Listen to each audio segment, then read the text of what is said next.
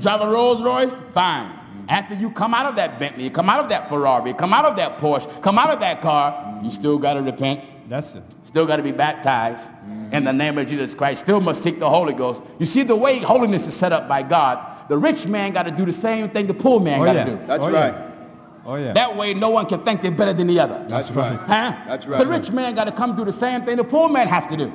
I don't know. When you die, what you going to take with you? What you going to take? That's it. That's right. What are you going to take with you when you die? Amen. To do. Amen. I got any millionaires watching me right now? Besides giving your money to these devils out there that's telling you a lie? If you're a millionaire, as hard as it is for you to be saved. That's right. Yes, it is. That's right. It's more easier for a camel to go through an eye of a needle than for a rich man to get in the kingdom. That's right. Glory to our Lord and Savior Jesus Christ. He's the author and finisher of our faith, and without him, nothing is possible. Welcome to Faith and Gates Ministries. Click that subscribe button. Click on the notification bell so you don't miss any of my upcoming videos. Also, to support our ministry, go to our Cash App, $Fates Gates. That's FATES GATES. Now, that was a very powerful word by Pastor Geno Jennings. And the reason why I use Pastor Geno Jennings is because Pastor Geno Jennings just happens to be a rich man. Okay, he will never announce that publicly. Okay, that's a whole nother story, but the word itself and the gift that God gave Pastor Geno Jennings, a very powerful, charismatic speaker. That word is really what we need to hear. Okay, and I believe he's the perfect man to lead us off in this message about Mr. Myron Golden. Okay, also, I'll be using King Solomon as an example. King Solomon, the most prominent, wisest, richest man in the Bible. Okay, wisest, second to Christ Jesus. Okay, but he was the most richest and prominent man in the Bible. Okay, even King Solomon rebuked, he warned, and condemned the rich. Christ, King Solomon, King David, and Job, who was also a very wealthy man. You read the scriptures about what these men said, they were all condemning the most vocal against the rich. Okay? Yet still, many false prophets or heretics use the scriptures to twist their words. Okay, now we're going to introduce Mr. Myron Golden. Now, currently, he's an investor in digital currencies, and he charges an arm and a leg for his advice, okay, to other wealthy men and women. Okay, according to him, years ago, he used to be a garbage man until Satan offered him the same deal that Jesus declined. And similar to Kevin Samuels, he acquired his wealth in his mid to late 40s. Okay, and this is after they used to do blue collar work. I know Kevin Samuels said that he used to be a bouncer. The older you get, and I mean this is tradition. The older men get, the more money they make. Okay, and then Satan established this world system to be that way, because obviously the older you get, the closer you get to death. Did you catch that? So the temptation is closer to the end of men's lives. You see, and the older men get, the more greedy they become because they want to get as much out of life as possible. But that's a whole nother subject. Nevertheless, so throughout this series, I'll be providing receipts from Myron's manipulation of God's word. But I want to tell you why I do these type of videos. Romans 16:17 says, "Mark those who cause divisions and offenses contrary to the doctrine which ye have learned, and avoid them." The 2 Corinthians chapter 13, verse 5 says, "Examine yourselves whether ye be in the faith, and prove yourselves." Those who are on their way to hell are a part of the roadmap that directs you to heaven.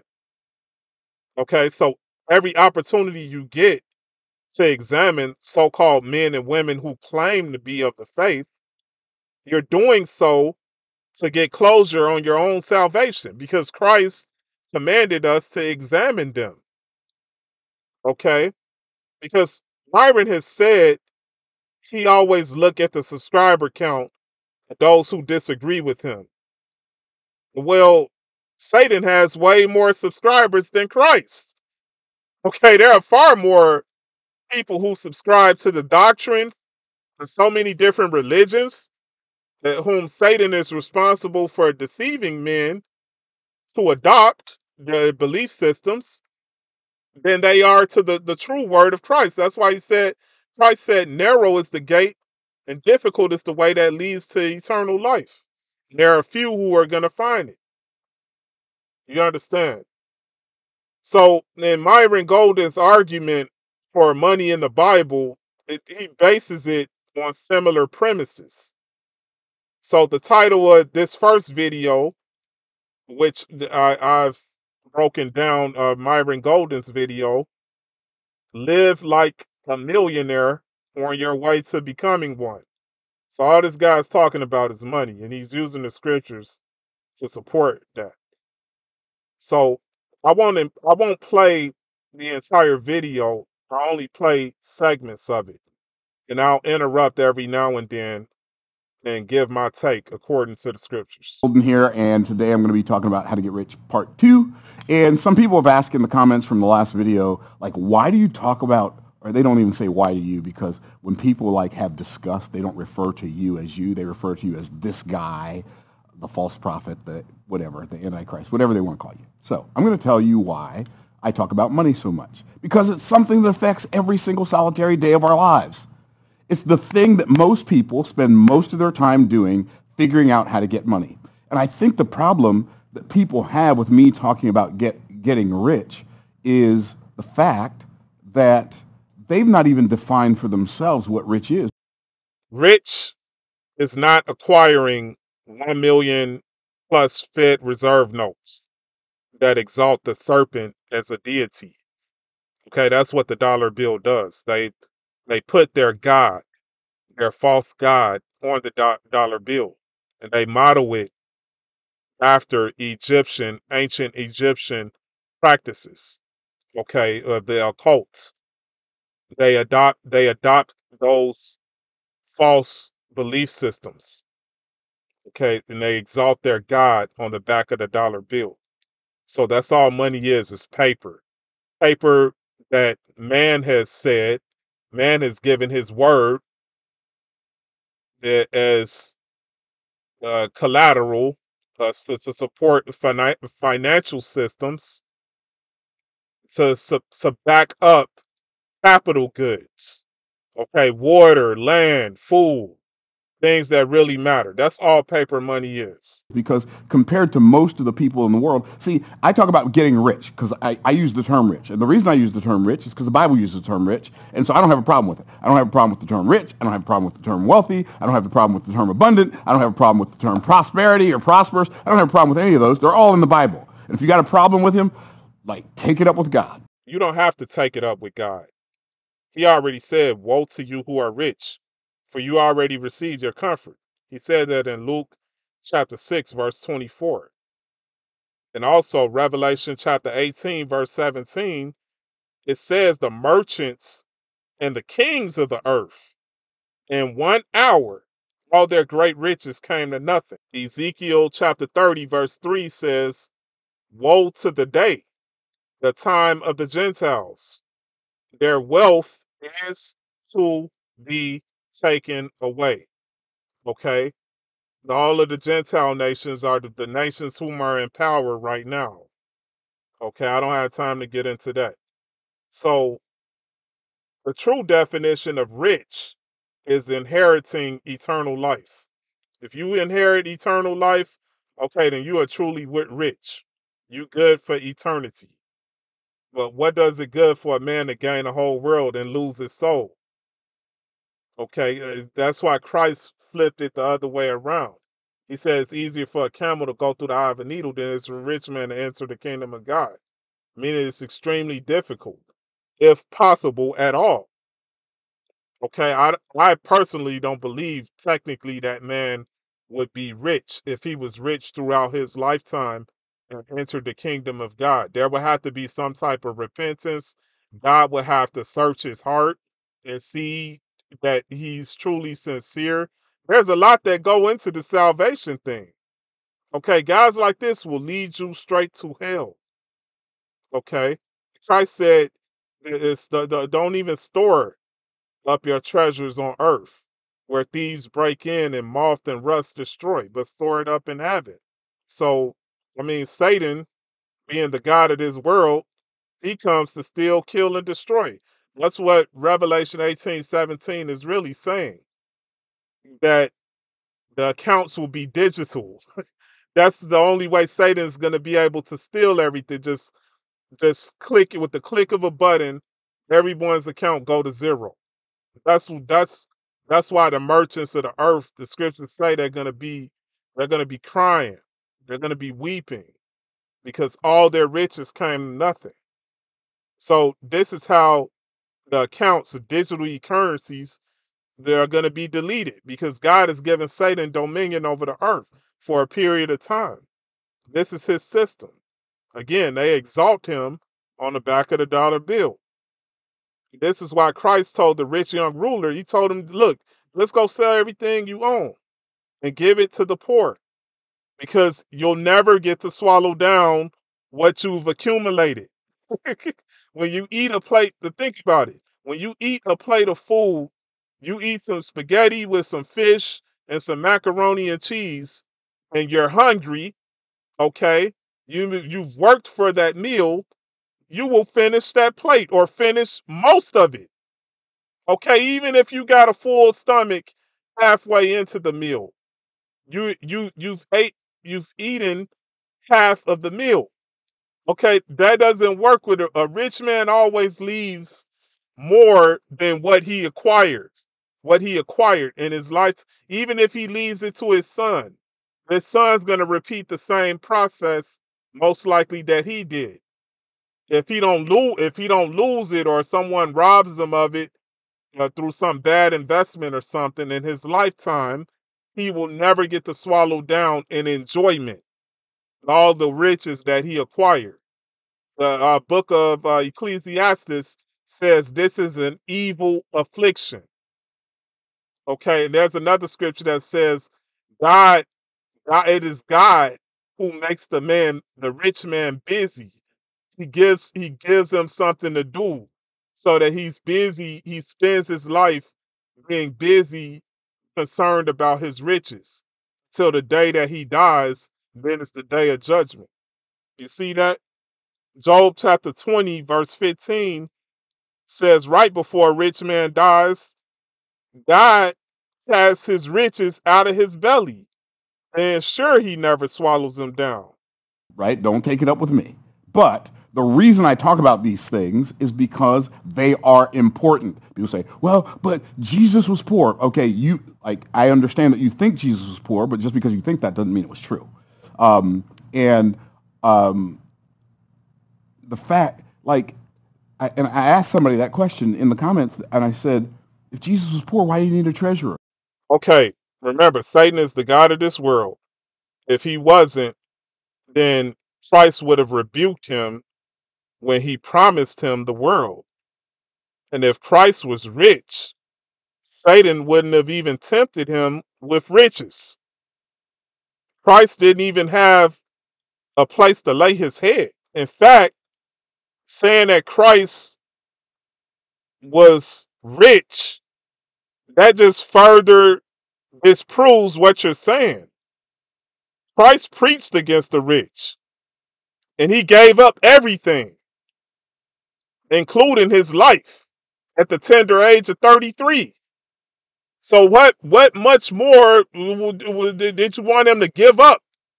How deep are you gonna dig a hole to try to prove that Christ was rich? Which he wasn't, but his precious life at the age of 33, losing it at that age, especially him being a righteous man who did not sin, is worth more than anything money can buy.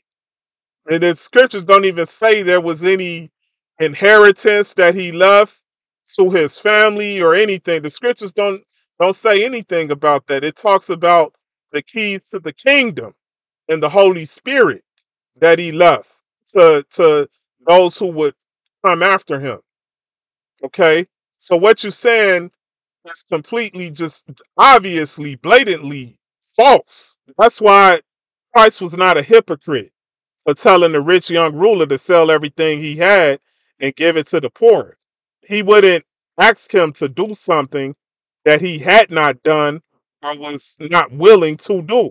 So, according to you, Mr. Golden, you're not rich if you spending most of what you got. And I'm sure you're aware, Mr. Golden, that being rich means you have wealthy friends. Well, in Christ's time, the Pharisees, the Jews, and the Romans, they were all wealthy men, and they was responsible for his crucifixion. The Roman government charged him as a criminal for the same reason people gave into his treasury. Okay, so for simply healing the people. The Pharisees was watching to see whether he would heal on the Sabbath day. These were the things they were accusing him of, for healing people, doing honest work. Okay, so otherwise the Romans would have sanctioned, they would have sponsored, and they would have even pardoned what he had done if Christ was a rich man. Okay, wealth buys you friends, Mr. Golden. So that's just like if the U.S. government charged you with running a criminal enterprise for exchanging digital currencies or acquiring digital currencies. And you do what you do, and you even if you gave it to the poor, okay, that would be how you would use this to compare to what Christ went through, and it still wouldn't compare because what you do for a living is acquiring digital currencies. Christ was doing the work of the Father. You see that? He got crucified for doing the work of the Father. Okay, so you cannot compare this false doctrine. Matter of fact, that's an abomination. So compare what you're talking about to the life of Christ. Also, Christ even said if this was his kingdom, then his servants would fight to uphold it. In Ezekiel chapter 30, verse 6, it says, those who uphold Egypt shall fall. Okay? It's talking about spiritual Egypt. The same way the scriptures mention spiritual Sodom. And they said he needed a treasurer to distribute money to the poor. Where'd they get the money to distribute to the poor? Like, let's think all the way through our stuff. The reason I talk to people about money is because it's one of the most important things in their lives. It's one of the most important things in our lives. It's one of the most important things in life. And if you don't have any, you feel like you can't breathe. So it's right up there with oxygen, right? It's not as important as oxygen, but it feels like it is sometimes, right? And so I talk about getting rich because getting rich is what people know they are looking for. And this, I believe if Jesus were here today, I can't prove this, but I can believe it. I believe if Jesus were here today, that he would talk to people about things that matter to them. Why? Because that's what he did in the Bible. If people were hungry, he fed them, right? If they were thirsty, he gave them something to drink, right? If they were sick, he healed them. Jesus always ministered to the needs that people knew they had before he ministered to the need that he knew they had. Godliness with contentment is great gain. Jesus feeding the poor has nothing to do with riches. And so that's where some of you are stuck. You've been so steeped into religion from your churches, and you get all your doctrine from the pastor. You don't study the Bible for yourself. Now, you may disagree with some conclusion I've come to, but if you're going to disagree, here's what I'm going to ask you to do. If you're going to disagree with something I teach from the Bible, like study the Bible for yourself. Don't get all your doctrine from the pastor. Actually, the modern day apostate church is teaching the same false doctrine that you are. The word of God is scarce. Because there are a lot of pastors who don't study. And I'm telling you, if I'm teaching something, you can take it to the bank. I've studied it. So anyway, so that's why I talk about money, because it's important, right? And it doesn't bother me. And the reason I'm being so intense about it is because I don't want the few people who have a problem with the stuff I share to negatively affect or impact the people who came for exactly what I'm teaching, right? There is a reason. There is a reason. And I am not fishing for video views and likes and comments, but the reality is there's a reason there's a reason we're getting 1.4 million views a month. Once again, Satan gets a billion times more views than Christ, dude. Views prove absolutely nothing on this channel. And it's not because I'm whatever. I'm not even theatrical. I'm a little theatrical, so I guess I am.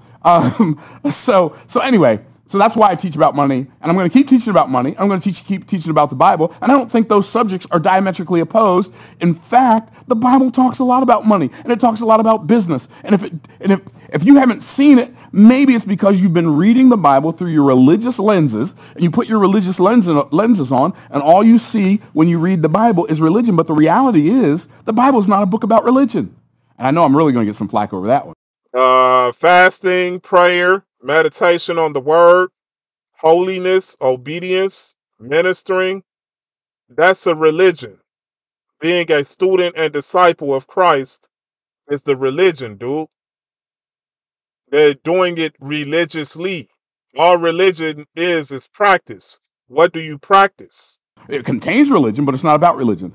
More on that from another video. Okay, so there. Time is greater than money. Time is more valuable than money. It's better than money. It's greater than money. But eternity is more valuable than time, which is just time. All time is a prison for this meat suit. Why? Because if you run out of money, you can always get more. But if you run out of time, it's game over, right? And so I think all of us would agree, like if I were to say, okay, I'll write you, anybody here in this audience today, I will happily write you let's just say a $500,000 check today. In fact, I'll write you $1 million check today. Who wants it? All hands are up. Okay. All hands are up. Okay, cool.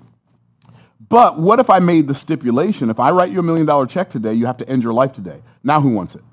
Mr. Golden, that's the deal Satan is granted 10,000 times per day when wealthy men go into eternity. What is it good for a man to gain the whole world and lose his soul? Nobody wants it. Why? Because you already intuitively know that time is greater than money. See, so we see that that's a lie. However, let's flip the script. What if you found out today that you had a terminal illness and you had $1 million just kind of laying there? It's in your retirement account, or maybe it's in your retirement account, or maybe it's in your safe at your house, or you have $1 million worth of cryptocurrency or whatever. And let's say you find out you have a terminal disease. Insurance doesn't cover the remedy for it. The remedy is $1 million, and it's worked 100% of the time for everybody who's ever used it. How many of you would spend your $1 million on that remedy? Right. Why? Because to you, the time is more valuable than the money. Right? So we already know that time is not money, but we say time is money. Now, you say, Myron, why do you say that's a damaging lie? Here's why I say it's a damaging lie. Because if I go through life on a conscious level saying time is money, I'll act as if time is money, and what I'll do is I'll sell a whole bunch of my time for a little bit of somebody else's money because I value them both equally. Or most people actually value money more than they value time in their everyday life, how they live, even though they consciously or subconsciously realize that the time is greater than the money. And so if I believe that time is money, here's what's going to happen. I'm going to waste a whole bunch of time trying to save a little bit of money. I don't do that, right? And the reason I don't do that is because like I only have a limited amount of time on this earth. It is appointed unto man once to die, and after this the judgment. Yes, it's appointed unto man once to die, and then the judgment. But the scriptures state the genuineness of your faith is more precious than gold. Without faith, it's impossible to please God.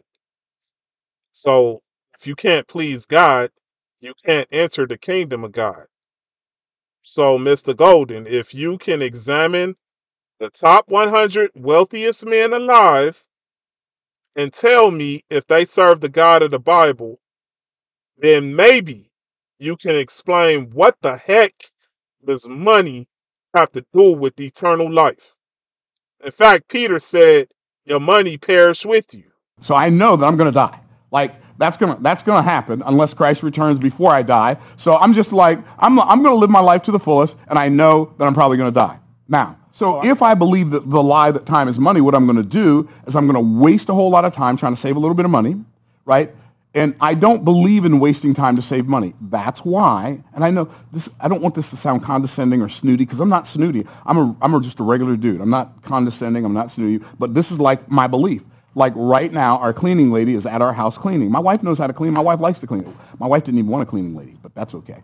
I wanted a cleaning lady because I wanted to be able to spend more time with my wife instead of her cleaning the house when I'm at home. So it just made sense to me, right? So that's why I pay a company to cut my grass. Why? Why? Because I'd rather pay them. They can cut the grass better and more efficiently, and it doesn't waste my time.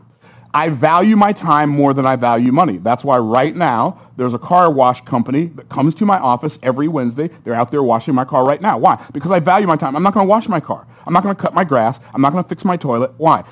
Because I would rather pay somebody the money. Now, here's what I'm going to say. I believe a lot of people who say that they don't really care that much about money, because like if you'll lie about that, you'll lie about other stuff. You'll heard me say that before, right?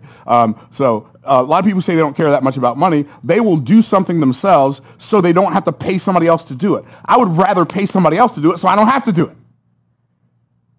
It just makes more sense, right? So the other problem with the whole believing time is money lie is if I believe that time is money, what I'll do, not only will I waste a whole bunch of time trying to save a little bit of money, I'll sell a whole bunch of my time for a little bit of somebody else's money, right? And so that's always like a bad idea. So instead of doing that, maybe I should do what the scripture teaches. I don't know. Does the scripture say anything about time and money maybe? Oh, I think it does. Ephesians chapter 5, verse number 20. I think it says something like, redeeming the time because the days are evil. Oh, there it is. Redeeming the time. And go look it up. Don't take my word for it. Here's what the word redeem means. Redeem means to buy back, to rescue from loss, and to improve opportunity. Redeem, repent, restore, return. The scriptures state that we've been bought with a price. And those who do not bear fruit are the branches cast into the fire. Okay? He's not talking about making money. He's talking about another word, regeneration. Okay? According to what we do in this body. That determines our incorruptible body. So the scripture tells me clearly to buy back my time, rescue it from loss, and improve my opportunity. Why? Because the days are evil. That word evil is not evil like the devil is evil. Do word studies. If you want to know what the Bible is saying and not just what it says, look up the word. Yes, it is talking about evil because Satan has come down with great wrath because he knows his time is short. Okay? So Christ said, those who forsake their land and possessions to follow him shall inherit eternal life. Why? Because in 1 hour, again, Revelation 18:17, in 1 hour, all their riches became nothing. Okay? I believe James chapter 5, verse 2 says, your riches are corrupted, and their wealth is stored up for the righteous.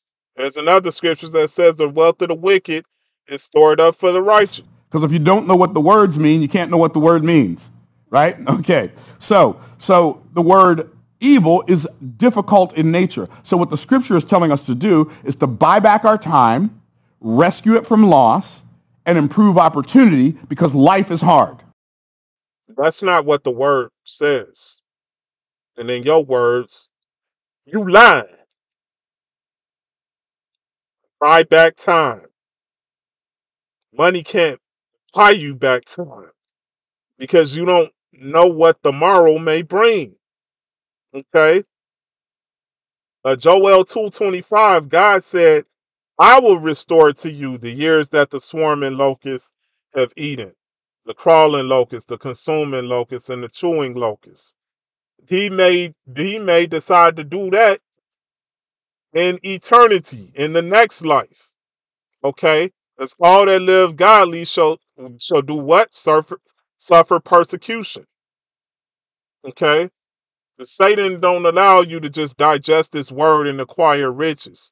No, riches, Solomon even said, ruthless men retain riches. That's what the words say, dude. I'm not trying to hear what you say. The word says ruthless men retain riches. Solomon also said, do not work hard to be rich. Okay? You ain't mentioned none of these scriptures. And for that to happen, you got to sell everything you own and give it to the poor for you to even have a shot to get into the kingdom. Okay? Because Christ said once you do that, you got to do it for his sake. You can't do it and have a bitter heart because God measures the heart of man. Okay? And also, you just contradicted yourself.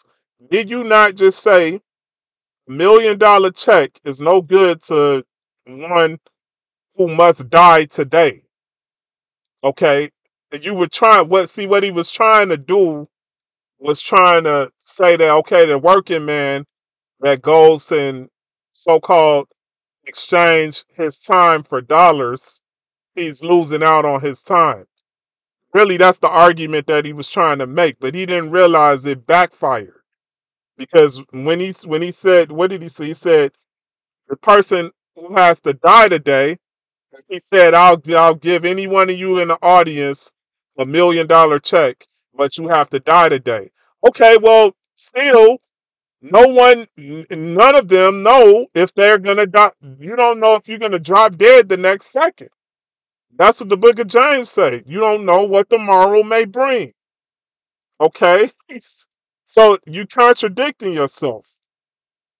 I mean, look at Kevin Samuels, look at Bruce Lee, John F. Kennedy, Kobe Bryant, Michael Jackson. These were all men who died young, who died before their time.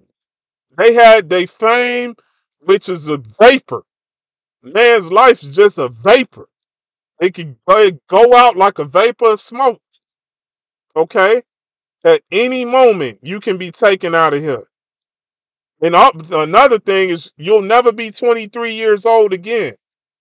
If you could tell me, okay, riches can buy you back years on your life, okay, and God somehow signed off on it, okay, you good to go. It buy you back 30 years guaranteed. Okay, then you got some type of point. If this guy is what in his early 60s? Come on, dude. That's why Christ said the rich young ruler. Okay, the rich young ruler, he was young, rich, and powerful. And still, he can bite the dust at any moment. So if I'm selling my time, not only am I not doing what the Bible says, I'm doing the exact opposite and wondering why I can't get ahead. Are y'all tracking? Okay, so here's what we got to do. We got to stop believing the lie that time is money. We got to believe the truth that time is greater than money. But here's what we really got to get to. We got to understand that time is not just greater than money, but time is infinitely greater than money. Because when you run out of time, you don't get more. You don't get more time. When you run out of money, you get more money. Okay. Okay, that's just another way of saying, what is it good, again, for a man to gain the whole world and still lose his soul? Look, that's all I have. I'm going to have to pick this up next time. Be careful with guys whose last name has something to do with money. Like Creflo Dollar, Fred Price, Myron Golden. Okay. Names do mean something, by the way. That's a whole nother video. But these guys are just wolves in sheep clothing.